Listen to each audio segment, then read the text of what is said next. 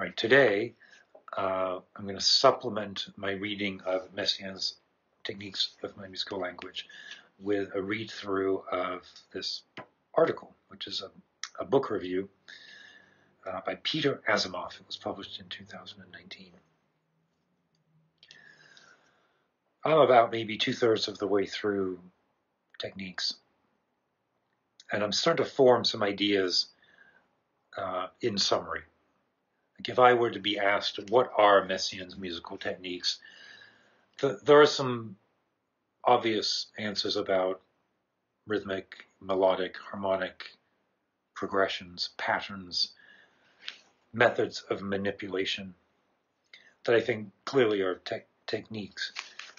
But it struck me that one of the more interesting technique, in the sense of larger compositional approach or mindset, philosophy even, is this idea of the compositional prism, compositional filter, which Messiaen refers to in a couple of the chapters of the techniques, by way of taking ideas, inspiration, and then applying what he calls his compositional prism to those ideas.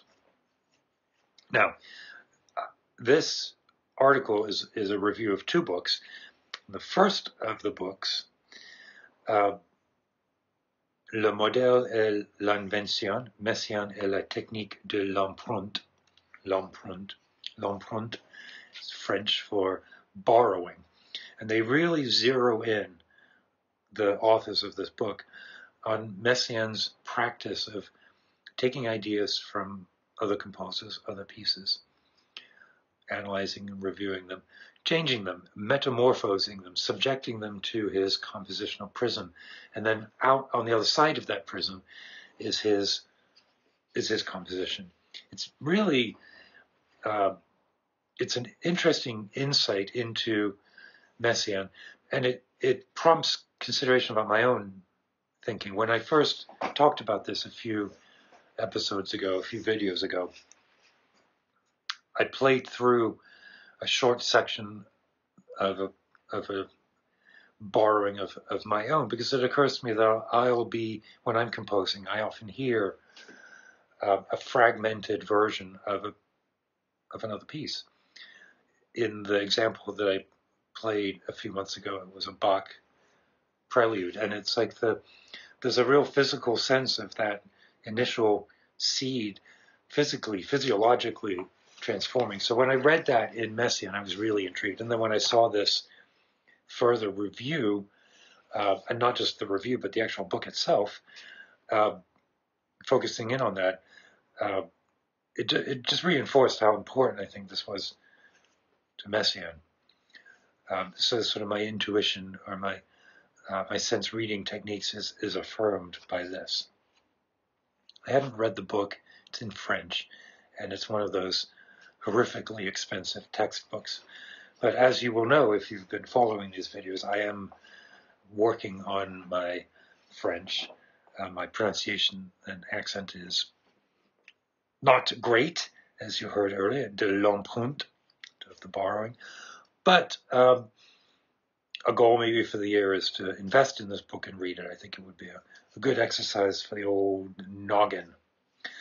So again, it's Le modèle et l'invention, models and inventions, Messiaen et la technique de l'empreinte, Messiaen and the technique of borrowing, by Yves Balma, Thomas Lacote, and Christopher Brent Murray. The review is from the Journal of the Royal Musical Association, Volume 144, Number 2, published in 2019. I downloaded this from academia.edu. So I thought I'd just read through. The article is quite long because he's talking about two books that both came out in 2017. And both seem like extremely interesting books, but I'm going to focus on this first one. So here we go.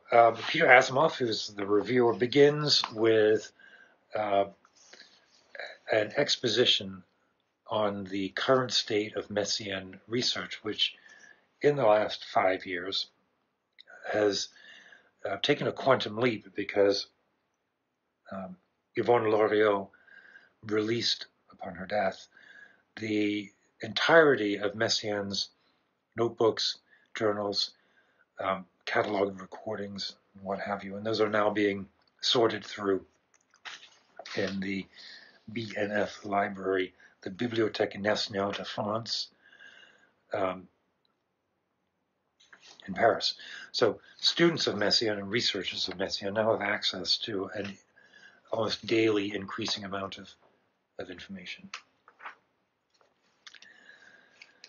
On top of which, he then points out that the authors have a very deep claim to understand the music. On the one side, Yves Balmer and Thomas Lacote are professors of analysis at the Paris Conservatoire, which is the position that Messiaen held, and in fact Messiaen created. On top of that, Lacote is the organist at the Église de la Sainte Trinité in Paris, which is the position that Messiaen himself occupied for his entire life as a professional organist. And Christopher Brent Murray is a younger collaborator, finished his dissertation in 2010. So they are closely attuned to the tradition and the heritage of not just Messiaen research, but Messiaen himself. So now here, ASIMOV, Peter ASIMOV, describes the book as an attempt to explicate a compositional method that undergirds and unifies Messiaen's musical language. This is very ambitious, and they are attempting to do it with very detailed analysis of 10 or so pieces of music. Now, the question that ASIMOV raises before he begins the review of the book, when you talk about Messiaen and when you analyze Messiaen's music, you have to consider, in one way or another, the analysis that Messiaen himself provided. He defined the terms of the analysis of music with books like the Techniques, with a large body of journalism, and then with sort of an increasing complexity of program notes and textual references within the music itself. Later in his career, for example, he notated rhythmic structures with raga, definitions of ragas. Well, so the point that ASIMOV begins with here is you can take that as read. You can say that the authorship of the music implies authority. I like that little play on words. It's not mine. Asimov highlights it. If Messiaen analyzes his music or suggests an approach in some way, then it behooves us as thoughtful analysts to follow that, the authority of the authorship. If I were to follow that approach, I would be out of sync with what Asimov, and I guess what most sensible analysts do, which is you take what Messiaen wrote, but you push back on it, because in many cases it's incomplete. In many cases it can be falsified. It's not complete. It's not true. It's what Messiaen presented in his own fashion, in his own model, with an eye on how he would be received. I'm all about that. I'm entirely sympathetic to that. And the approach that the book takes, the borrowing technique book, is to scrutinize the work independently of what Messiaen himself said. Here's a quote that Asimov uses from Alan Fort. Alan Fort very famous musicologist and analyst, describes Messiaen's public personality as flamboyant, protean, and hieratic, which is pretty awesome. Yeah, I just had to look up hieratic. It does actually mean of or concerning priests, used by priests, concerning priests, and often referred to specifically for ancient Egyptian priests. So if someone were to describe my program notes or these videos where I talk about my music as flamboyant, protean, and hieratic, I would be thrilled. Protean, as I've just checked, refers to the ability to change frequently or easily, as in it is difficult to comprehend the whole of this protean subject. So I think that might refer to the shifting nuances of Messiaen's self-interpretation. All right, so what is Messiaen's borrowing technique, l'empreinte? It's referenced in chapter 8 of the Technique of My Musical Language in the melody and melodic contour sections. And so if you remember where we looked at that, where I talked about it, Messiaen lists a couple of dozen melodic fragments from Ravel, from Debussy, from Boris Godunov, from these sort of fetish pieces. And then he uses them to explain the contours of a good melody. And then he takes them and says, look, you can see how this ascending sixth in Boris Godunov becomes this ascending sixth in his quartet for the end of time. And in the meantime, the content of the pitch gesture has gone through the prism of one of the modes, for example. So there's almost like a transposition that takes place. Instead of a major scale, you would drop and replace some of the notes so that you have one of his modes. That's the kind of thing that he talks about, this very basic interpretation of the compositional prism. He talks about it as a distorting prism, because I think he's aware that he's not. This isn't quotation, and it gets into questions of what is an influence. He's very open about it. He's very transparent about it. In chapter 14, which talks about harmony, chords like the Peleus chords that I played just before the break, how those chords can be embellished with a partitura and then turned in and then transposed. There's a sequence, a process of transposition that's not the same as what we typically mean when we talk about transposition in our high school or college counterpoint classes. It's more focused on the ordering of the intervals within a set coordinate. And so he refers to this as trouver notre miel, finding our honey, how to extract from these exemplars the music that he's hearing.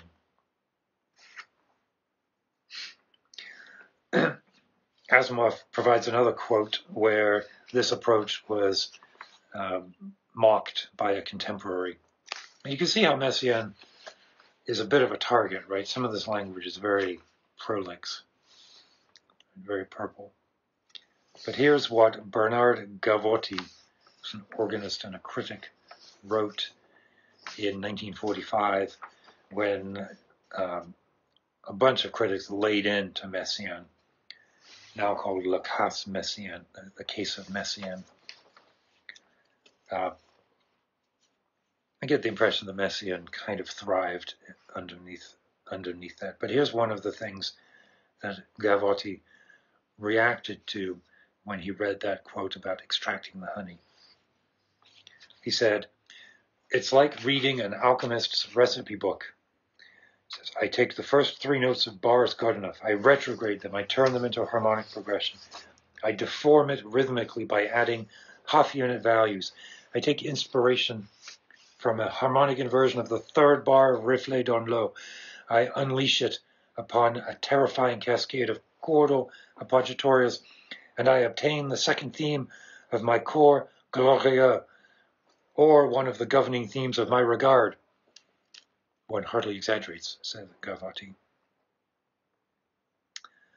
And so here's the go. So that's a criticism, but again, it's a criticism. I would be okay with receiving that criticism. So here's what Balma, Lacote, and Murray are doing in their book. They, having framed this all out, Asimov now summarizes, they say that far from exaggerating, this character hardly scratches the surface of an elaborate, systematic, and lifelong process by which Messiaen generated music from borrowed materials. So, not a flamboyant protean gesture, but actually a deeply embedded approach, a system, a philosophy, a mindset, a fetish. And then second, how does this actually provide not pastiche, but unity, right? If the borrowing technique is actually a way that Messiaen uses to combine, consolidate, and create a new unified style of music. So the book is divided into three sections. First, the approach to borrowing melody, harmony, and rhythm, which is the really the prism that's referred to in the technique of my musical language. So the bit that first prompted me to think about this. Then they take 10 chapters and go through the principal sources, which they describe here as plain chant, Honegger, Jolivet, and then musical cultures of India and Peru.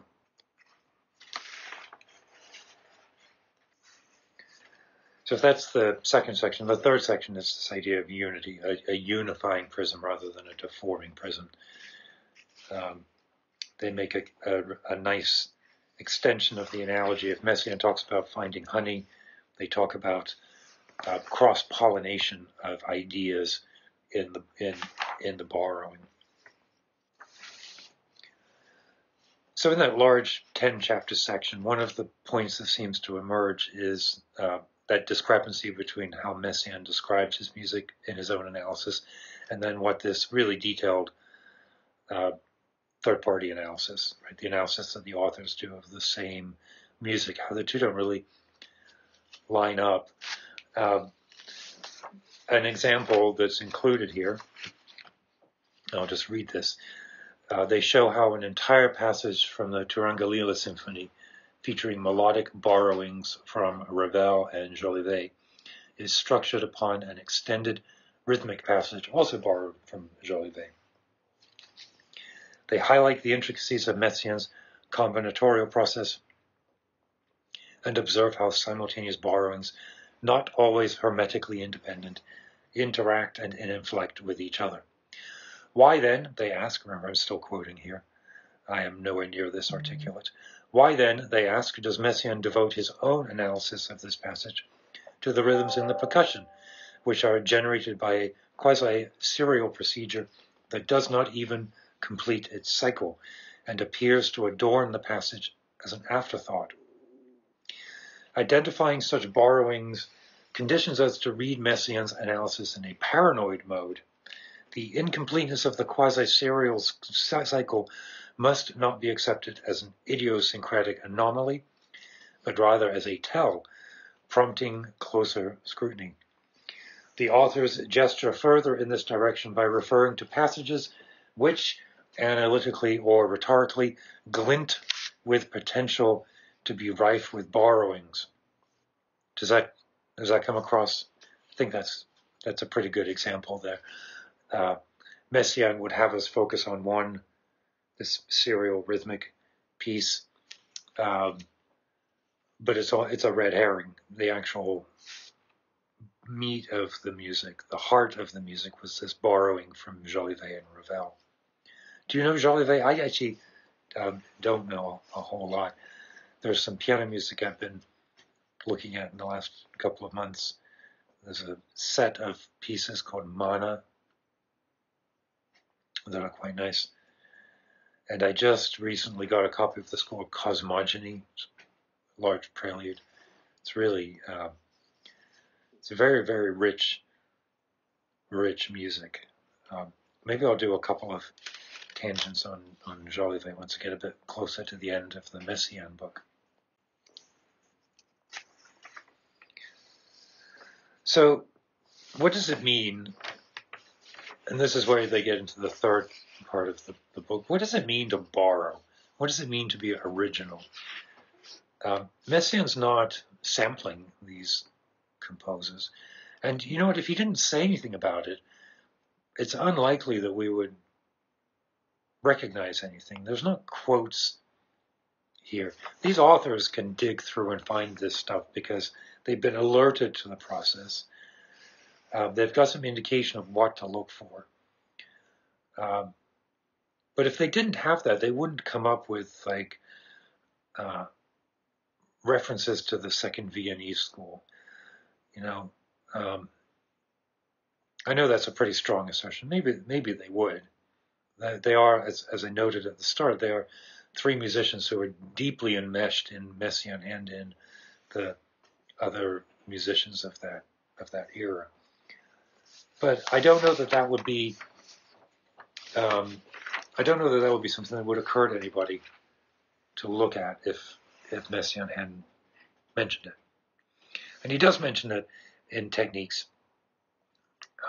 Techniques of My Musical Language is one clear approach to transformation. He transforms rhythmic patterns through addition and subtraction, through multiplication, through those techniques. He transforms melody through augmentation and inversion. He comes up with these filters of non-retrogradability and limited transposition, then passes ideas through those, kind of filters them out. Literally, if you pass the overtone series through one of his modes, which is an exercise we did last video, you end up with a different structure that then is used as a chord, as a real harmonic device. But this idea of fetishizing other pieces of music, I'm very sympathetic to that. As I get older and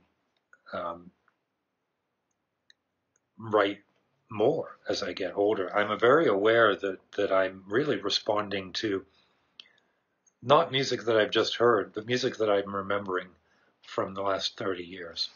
Snippets from Mahler, I mentioned Bach preludes. But in no sense am I trying to quote those pieces. It's as if I'm trying to write the context for how I remember that music. On the rare occasions when I actually come up with an idea that is maybe derived from an improvisation at the keyboard. So something that more clearly composed rather than remembered. I still think that the bulk of the compositional work is creating a context so that when you hear that riff, you're hearing it the same way that I am because of the context around it. You know, it reminds me of Luciano Berio, the symphony, the quotation of Mahler. I think that's what Messiaen is getting at with the idea of a prism. And when these authors talk about, when they talk about this as a underlying, undergirding approach, it's maybe extensible even beyond what they're talking about. My guess is that this holds true for many, many composers, that we're writing to create an experience that's a memory. In Messiaen's case, his experience perhaps is pointing towards the sublime or the spiritual. But in either case, we're looking to create something, a sensation or a feeling. And I'm not writing a melody or a rhythm. I'm writing a context around that melody or rhythm. Now, how well I do that is protean.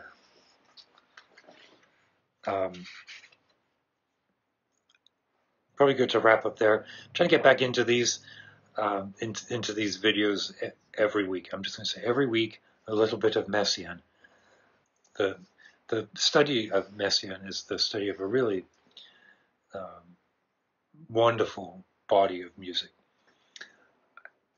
But the study of music in general is the study of the human condition, and studying Messiaen's music is a really useful scenario, a really good use case for that.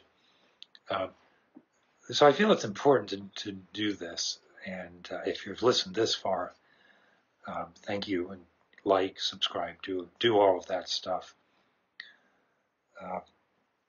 But every week something focused on the techniques. Once that's done, I have the first volume of the treatise. I'm going to read through that. I have a book of his journalism. I might dig into that, see where some of that leads. If you have any questions or comments, please just drop a note. I do get emails from some of you, and it just makes my year, because I know there's not a lot of people listening to this, and it's fun to do, and I think it's useful and important. But it's useful and important to the degree that it's useful and important to everyone else. So have at it, play some Messiaen, and drop me a note. Cheers.